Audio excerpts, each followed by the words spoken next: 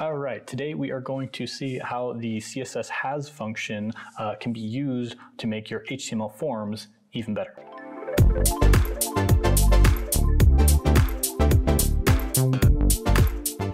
So if I open up this sort of state selector and put the focus visible state, I can go up to the form control and I can see that when the form control has and inside of the control, it has an input or any element, I guess, that has focus visible and that element is invalid. So in this case, that's only going to be inputs, or we're only going to have inputs in this control anyway. But we can see that when this control has the input and the input has a focus visible state and the input has an invalid state, then it's going to color this entire form control red or tomato.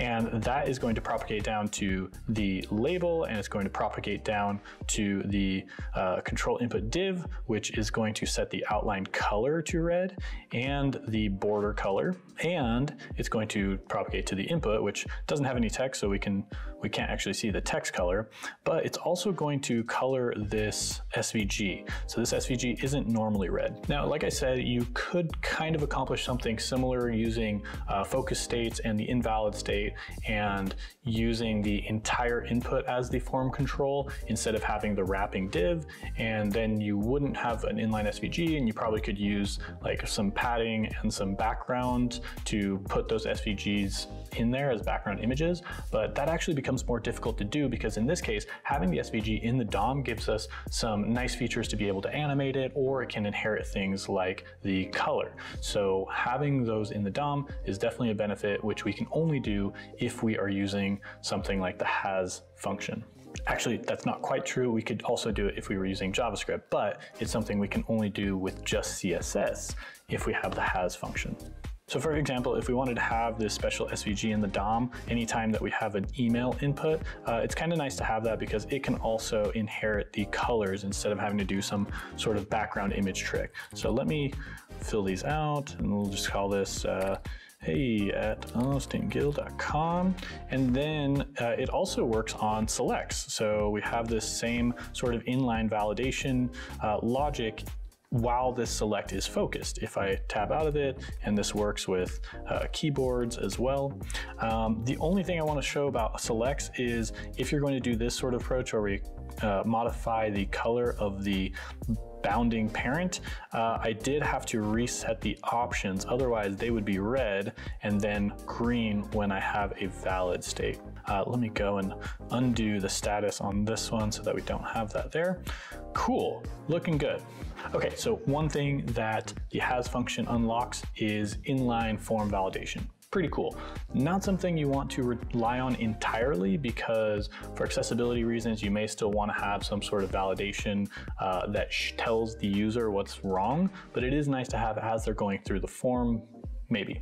The next cool thing I wanted to showcase is the ability to show and hide different parts of the DOM using the has selector as well. So if we look down here further, we can see a field set with radios and checkboxes, and I just wanted you to focus on this little white space down below. As I select these, we can see these DOM nodes being shown or hidden, even for all the different checkboxes. So let's see what's going on there. So we have this div with this class of results, inside of which we have this paragraph with the results options. And we can see that by default, it's kind of set to display none. But when we have this super complicated CSS selector, I'll kind of walk through it really quick. We can see when the form has, and then we check whether this radio 1 is checked, or radio 2 is checked, or radio 3 is checked. Then we will change this result options to be display block. So when any of these inputs with these IDs of radio 1, radio 2, or radio 3 are checked, we change that to display block, and then inside of there we also have a span corresponding to each radio result, And we can also see that when the form has radio 1 that is checked, then we are going to show this option result for radio 1, and that's also going to be set to display block. If we change that to radio 2, we still show the result, but then we only show the span with the result here. And the same thing works for these checkboxes. So I think that's super cool, because before the has selector, that's something that you would have had to rely on JavaScript to do, or do some sort of weird combination or hacky thing with CSS combinators or sibling selectors, which really depends on how the DOM is structured and really limits you.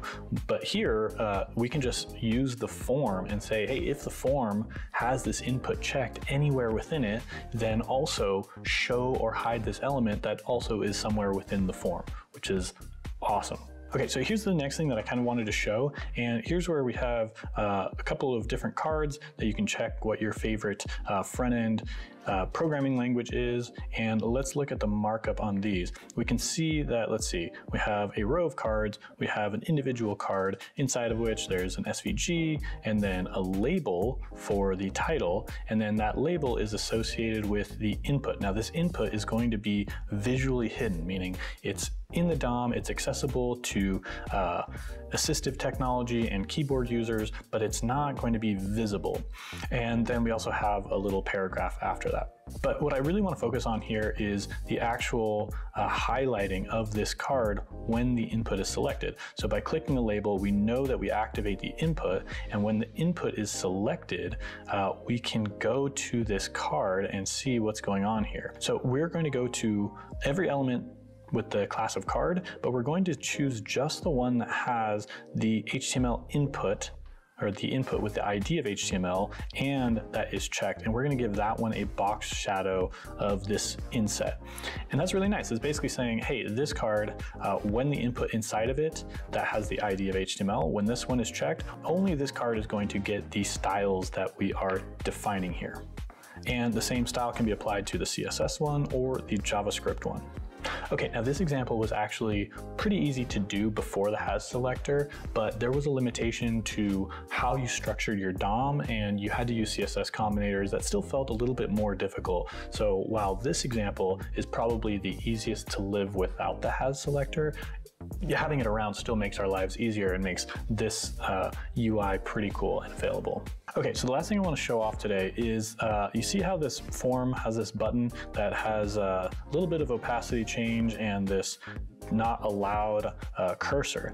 Well, if I go and I check this input, we can see that now that submit button looks normal and it looks like I can click it, so that's great. So let's figure out what's going on there. Let's look at the submit button, and we can see when everything looks good, it's fine, but if I remove this checkbox, what's going on? Well, this checkbox here is required. So if it's not checked, this form is going to be invalid.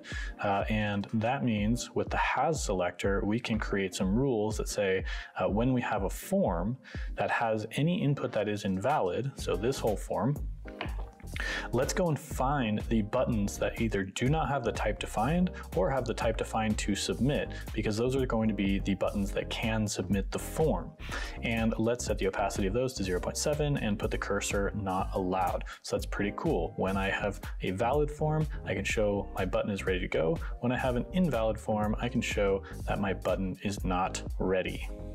Now, one thing that I want to point out here is that this only affects the visual style of the button. It doesn't actually prevent users from being able to click that button and submit it. And I think that's a good thing, because after all, if we want those built-in HTML validators to run, users have to be able to click the button. So I don't think the has function is going to actually be useful for actually validating your forms, but it is nice to add some sort of visual cues to users that are looking at your form while they're filling it out. In conclusion, the has function allows us to do a lot of really cool, new, fancy UI things that we could do before with JavaScript, but it's really nice not to have to ship more JavaScript to users and still be able to have these nice user experiences. So I'm pretty excited that we have it available. I hope that you like this video, and And if you do, let me know by giving me a thumbs up. If you have any other ideas or interesting ways to use has, especially even in forms, but it doesn't have to be, then let me know in the comments, and I would love to see what sort of cool stuff you are building with it.